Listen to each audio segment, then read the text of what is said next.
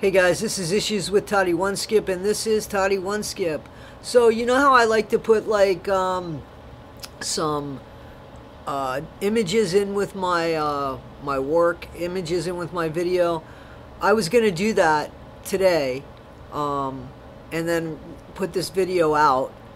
But I can no longer. I don't have time to put images in the video and put the video out because the person that works before me did the wrong paperwork. And I have to redo the paperwork for today because he did yesterday's paperwork. I don't know. It doesn't matter. So all I'm saying is I usually put, you know, images in with my video. I'm unable to do that this time because I want to get this video out because I have another video that I want to do. But also, Aaron had a response at Down the Rabbit Hole News. And I'm definitely going to talk about that. So I don't want to get behind on things. I like putting images in the videos because it's just, I think it's better than me just talking. But I can't afford to do that. It's going to put me behind. You could blame my coworker, who I am going to blame tomorrow. But anyway, for everybody that likes, subscribes, and shares, thank you so much again for that. Please bear with me if you wouldn't mind. Accept my apology about the video that you're going to see now. And wait for the video that I'm going to put up about my response to Aaron's response to Down the Rabbit Hole News, because I don't think he was being challenged. And I want to really go over that. So, guys, thanks. Have a good one. I'll see you soon. Thank you. Hey guys, this is Issues with Toddy One Skip. Welcome back to my channel. I am Toddy One Skip, and I'm glad you're here. Thank you for allowing me to be part of your day. So I wanted to talk to you about a few things. So somebody had made a comment in my comments that, and this is just so perfect. They had said, they were talking about, I guess, me, and they said that they weren't going to give up one demigod to go to another one. And it was so perfect. And I believe that this person said this jokingly, but do you know seriously that what has happened? Because, and I'm not talking about Aaron here, okay? Because there's more to my life than Aaron. You guys that are very fierce in your protection of him, I ask that you please just step away for a moment and stop thinking that it's Aaron and think of it as somebody that you don't know, and give that, please, a fair thought. And those of you that are thinking, I don't like Aaron, you're not listening very well, because that's not what I said. But think about the power of the internet and that phenomena like I was talking about before, and how we put so much responsibility and not so much responsibility, but we put so much into the person that's on the other side of the camera. Like, somebody wrote to me, "You're very amateur." And I thought to myself, thank you for thinking that. I didn't think I was quite that. Like, what did you expect? And that's fine that you can expect that, but I don't have to meet that expectation, but nobody does. So what came right to me was that Ruby, Franke, Jodi Hildebrandt, when the person commented about the demigod. And I thought, how easy is that for people? I mean, nowadays, think of all of the misbehavior, all of the cults that are out there. And, you know,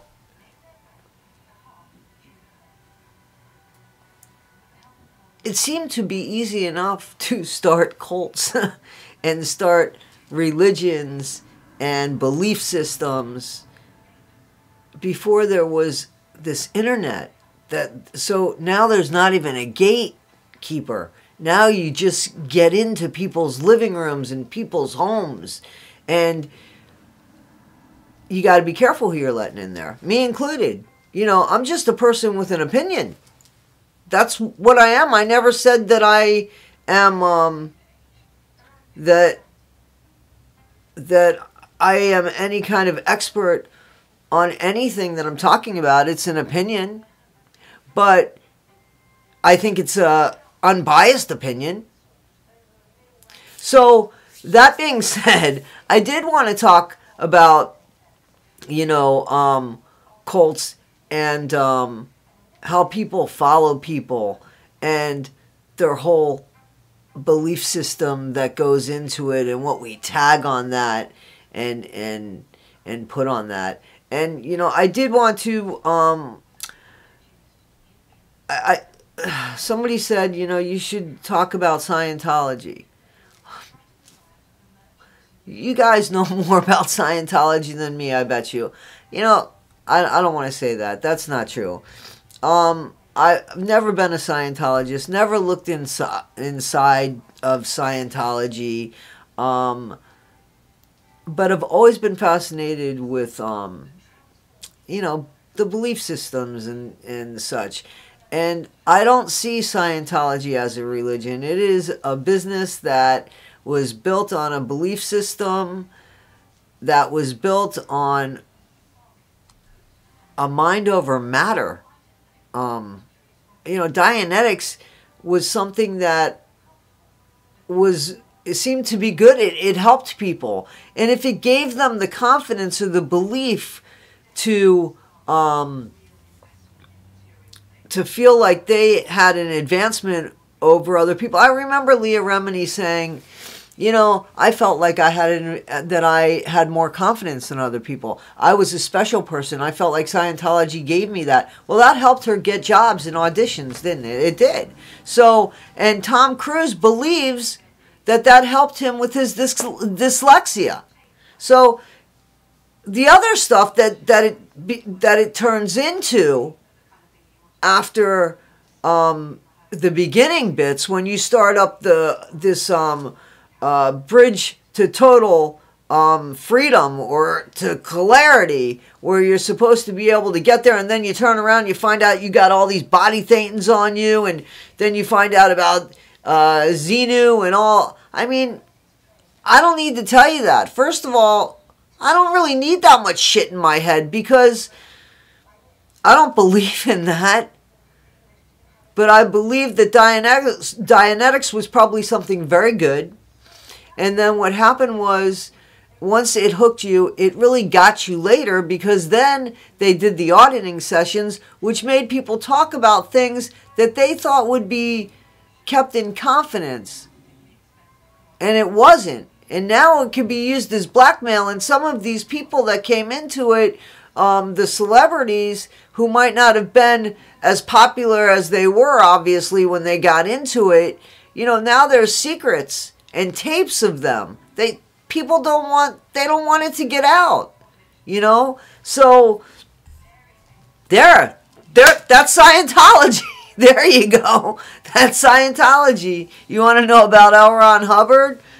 Okay, his L stands for Lafayette. He was from Nebraska. I believe he was from Nebraska. He lied about so much crap.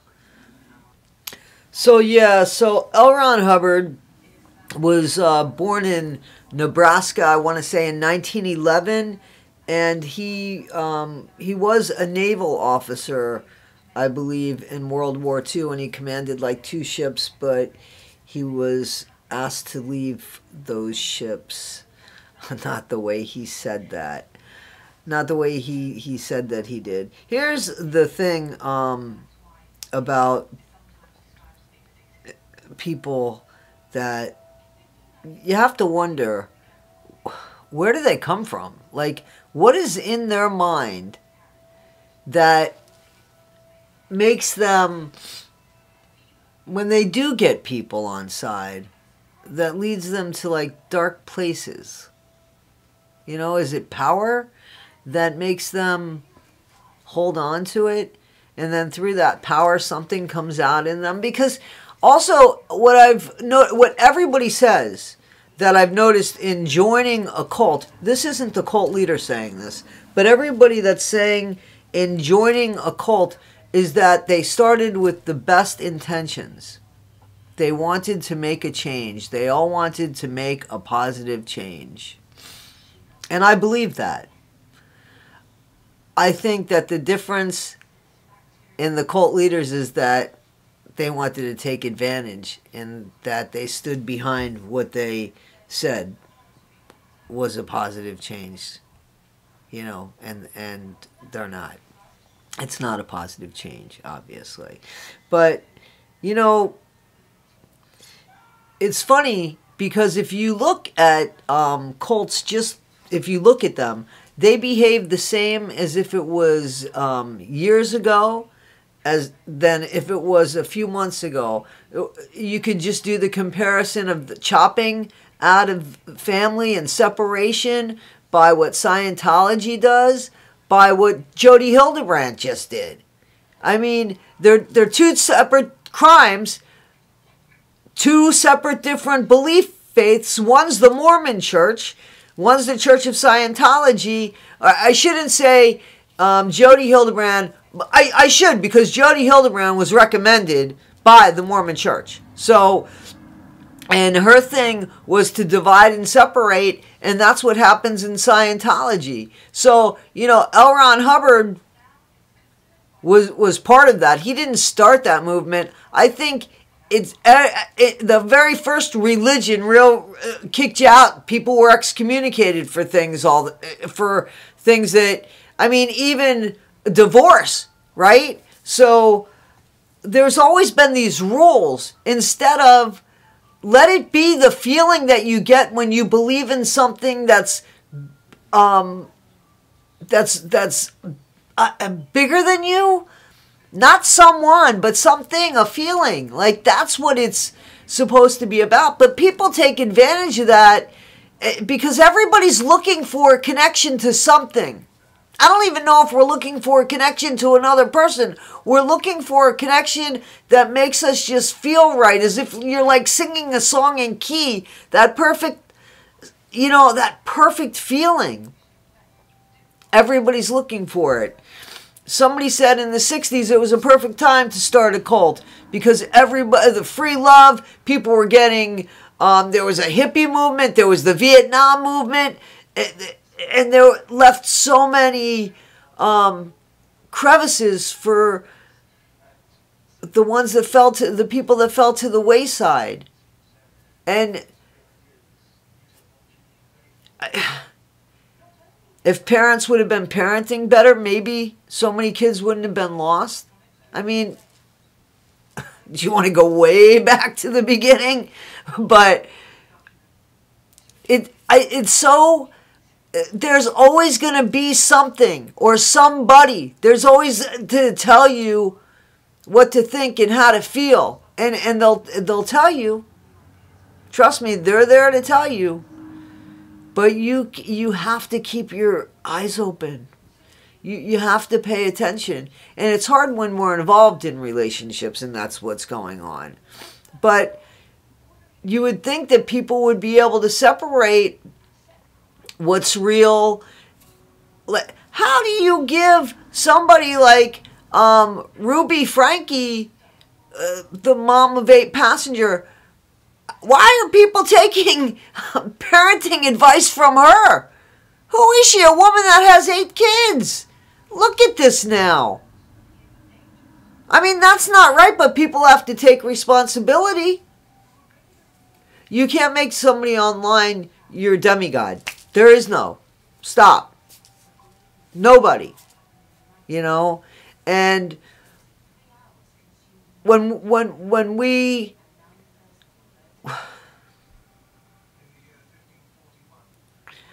try to find out who we are in the world, it shouldn't be dependent on people's approval of us. Excuse me. You know, I think that everybody has an innate goodness in them and a moral compass. And they know, right? I definitely think that they know. But anyway, again, people wanted me to talk about Scientology and, you know, and about, I guess, L. Ron Hubbard. You know, the guy came up with an idea to make money and have it be tax-free. and he called that Scientology. And it came from an idea of basically reliving your trauma so that you run your life and your trauma doesn't run your life. Okay? So that's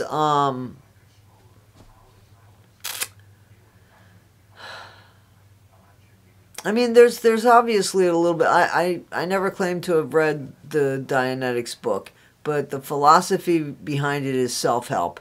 And back in the 60s and 70s, people were looking for self-help. People were looking, again, for a place to go. America was... We were at war with Vietnam. There was psychedelic drugs going around, free love, you know. What gets me about people that believe that they're better than other people and want to dictate other people's lives is when they have flaws, when they have their own flaws. And, you know, L. Ron Hubbard definitely, you know, he was married twice. I don't even know if he was divorced, actually, the first time. And he literally erased pictures of his first wife, who actually helped him in Scientology. But he ended up falling in love with somebody else. And people still followed him. They didn't question that. Like, when does something kick in and say, well, that's not right? I think you got a good idea with Dianetics, but that's not right. And basically, the theory of Dianetics is that you've lived some sort of past trauma and you carry it with you in your life, and it shows up later in your life. And if you don't deal with it, it's going to be like this obstacle in your life. Well, you know, broadly, that makes a lot of sense, right? Because more or less, there's a joke. Everybody has mommy issues. We all come from some sort of trauma. And when somebody says, I could fix that for you, why do you believe them? Nobody could fix that. If somebody could fix that, there'd be no problems in this world. So, I mean, the person believing it has to take some responsibility too. But the problem is that they get people at a time that they're going through hardships. And, you know, I laugh, but the truth of the matter is it's not funny, because people have suffered at the great hands of manipulators. Because that's what they are. Like I had said before, and this I mean sincerely, the people that join these cults, the followers, they have good intention. Most of them have really, really good intention. It's the leaders that are all fucked up. You know? So, you know,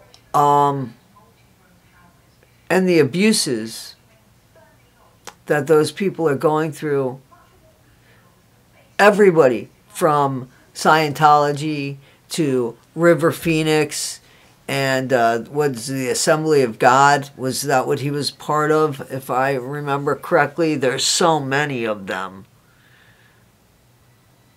You know, to the poor kids that aren't here anymore because their parents believed in shit that is some sort of off-brand of Mormonism with some sort of prepper culture to it, where people turn into zombies.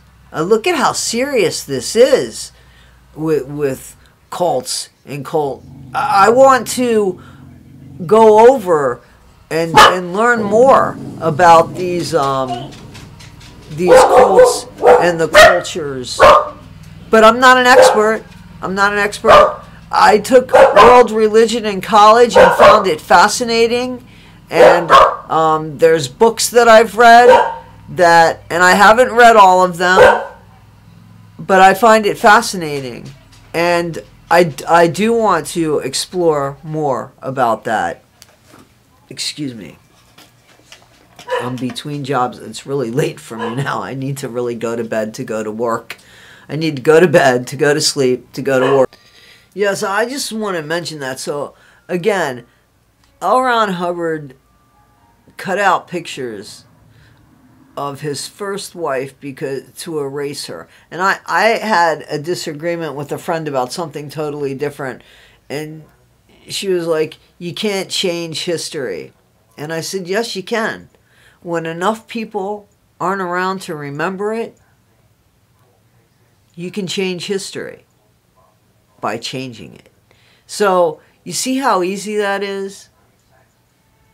And, you know, I talked about Jodi Hildebrandt, and I didn't really, I assume people know. They don't know. Jodi Hildebrandt was a mental health, I think she was a psychologist. I think she was a licensed social worker, but I think she got her bachelor's in psychology. But she was referred by the Mormon Church on so many occasions that I want to say 80% of her income, 90% of her income came from there. And in the meantime, she continued to destroy relationships and marriages, and she did. I don't know what her motivation behind that was, to separate husbands from wives and to abuse children, because she's the woman now who is awaiting trial because of the 8 passengers. So Ruby Franke, because I mentioned her as well, and I thought you assumed. Anyway, she was a YouTube family. It was a YouTube family of over 2 million subscribers. Now, people took advice from her, 2 million subscribers. In the meantime, she was abusing her children, and she is now awaiting trial because her son, her young son, had ran away from Jodi Hildebrandt, so the therapist's house, okay? And he was malnourished. He had duct tape on his hands and duct tape on his legs. He was held captive. Okay, so that's what I'm saying when I say we need to pay attention who we're paying attention to. Okay? L. Ron Hubbard is dead. Who you got to worry about now, if you're a Scientologist, is David Miscavige. You know, because supposedly in one breath, you can't change any of the rules because L. Ron Hubbard's not around. In the next breath, David Miscavige is changing the rules and making people believe that there's other levels that just weren't there to get people's money. And he's out to destroy people. I believe that. I believe that just in what his dad said. His dad has passed on. But just in what his dad said, when he said, here I go, I'm believing one side of the story. His dad said that his dad was being followed throughout his life, I believe. And his dad's phone, while he was being watched by a private eye that David Miscavige paid a lot of money to follow, his phone was ringing in his top pocket, and he went to reach for it, and the people got on the phone with Miscavige and said, listen, we think he's having a heart attack. And they said, and David said, if it's his time to go, let it be his time to go. So I believe that happened. You know, that's a hard thing for a dad to admit for his son to feel. So I don't know why. I just feel like people that are in charge of groups and are the face of responsibility of these groups, they should be held to a higher standard. You know, David Miscavige, if he's destroying families, what is he doing being in charge of a religion or self-help?